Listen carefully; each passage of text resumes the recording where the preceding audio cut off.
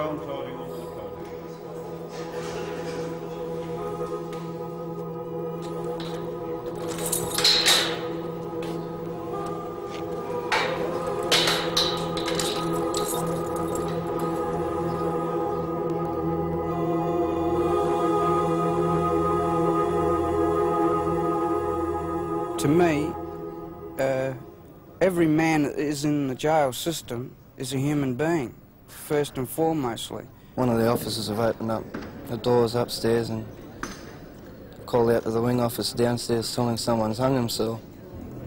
Went upstairs and had a look, and it was one of our inmates, one of our friends. He'd hung himself during the night. He was only about 19 years old. Long Bay's a windy place, but once you're behind that wall, the wind stops blowing. Evidence that you have entered an artificial environment.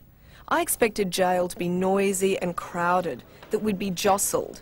Instead, it was lifeless, humourless. Everybody seemed to be brooding. In one of the yards, murals disguise the bricks and mortar. Their themes are peaceful, except for the guy who's being mugged in the background.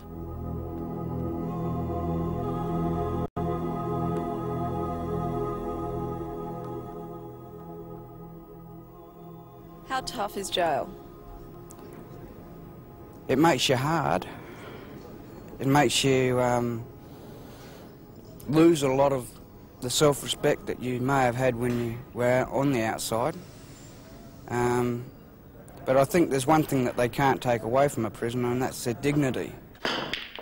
If you're a prison informer, a child molester, rapist, young and good-looking, or just simply can't survive in the main jail, this is where you come to serve your time.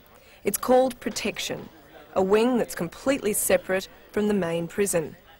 These men are detested by the rest of the prison population. I had the same two guys come into my cell 4 times on 4 separate occasions and beat me up. You know, 4 or 5 will gang on to one person. If they don't like you, they don't like you, and there's nothing you can do about it. A lot of the blokes here that are on protection are here simply because they can't fight well enough. Stay out there or come in here, you know? Stay out there, you die, or you get injured severely. Someone asked me to go into their cell for a cup of coffee, and I thought, it was just a friendly gesture, and when I got in there, 2 blokes started belting me with an iron bar for a gold ring. I ended up in hospital for 5 weeks. I lost my testicle from it, fractured ribs, cracked skull. I just didn't want another bashing like that for a gold ring. Did they get the ring? Yeah. Protection is cramped, crowded and dirty. 120 men live here. If a prisoner feels he needs protection, the authorities must provide it. So the numbers grow daily. It's 3 to a cell at times, so there's a lot of resentment about the conditions. Wonder why everyone gets bloody germs, things like that. Do you think you deserve better? Yes. What do you think the public's attitude to that would be? Give us nothing, that's what they'd think. We shouldn't be treated like animals. We like to be given a fair go the same as everyone else. We've got mould in the showers where we have to shower, that's when we get a hot shower. Is that hot water? Stick your hand under and have a feel. It's not. Is it ever hot? They're hot for about an hour in the morning. I'll guarantee you there'll be half the blokes here who probably only have one every 3 or 4 days. Like, you can understand that when the water's like this. Do you miss your privacy? Yeah, but you learn to, not worry about it. I remember the first time I ever got locked up, and you're standing there naked in front of a heap of blokes, and you feel a bit funny, but over the years, don't blink twice now. You can go sit over there and have a crap with 30 blokes around. It's nothing. It's difficult to grow up and mature in this environment. Like, I came here 18 days after my 18th birthday, and I've been here virtually ever since. And I don't know how the authorities feel, but I don't believe this is the place to develop and grow and, go through things like parental modelling and learning moral values and so on. In here, you only learn Crims code. Do you think you deserve better?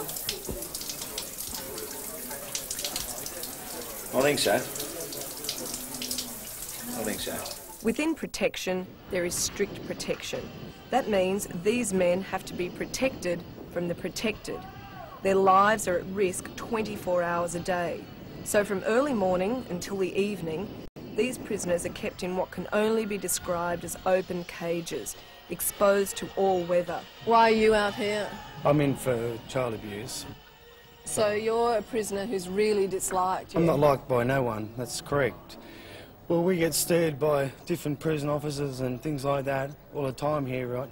I've had that much problems. I've been bashed that many times in prison for, different people just bash me and sort of things because of what I'm in prison for. And we get stirred by the officer. I get stirred by the officers that much. They come up to your yard and they say, oh, how would we be able to put a little 12-year-old boy in there with you and things like that, But I've had acid thrown in my eyes, I've had my ribs broken, I've had my eyes bunged up, my lips split, my nose broken through that many times. It's not funny. We're treated that bad. We're like animals? We're like animals. So we're locked in here we're like caged animals here. Cockroaches crawling all over the place, and what do we get? Nothing. Why are you in here? Just for car stealing. But why are you in protection? Because I'm a young bloke, I got bashed out in the main, and I got bashed in here. And I can't go back out now. I'm trying to get to Parramatta and they won't send me there. Because he's a sex object to a lot of older prisoners. That's why. This is what these places are. They're places where they put society's mistakes. What's the worst thing that's happened to you while you've been in prison? I lost my girlfriend. And what did she mean to you? She meant a lot to me. I loved and cared about her a lot, I didn't know her that long, but to me she was someone special, And to lose someone like that, it can really get you in jail, Because out there I've got nothing. In here I've been stripped from everything, What friends I have got out there, I'm bound to lose them through my own stupidity. But this time when I get out, I'm going to make a go of it. I'm going to fight.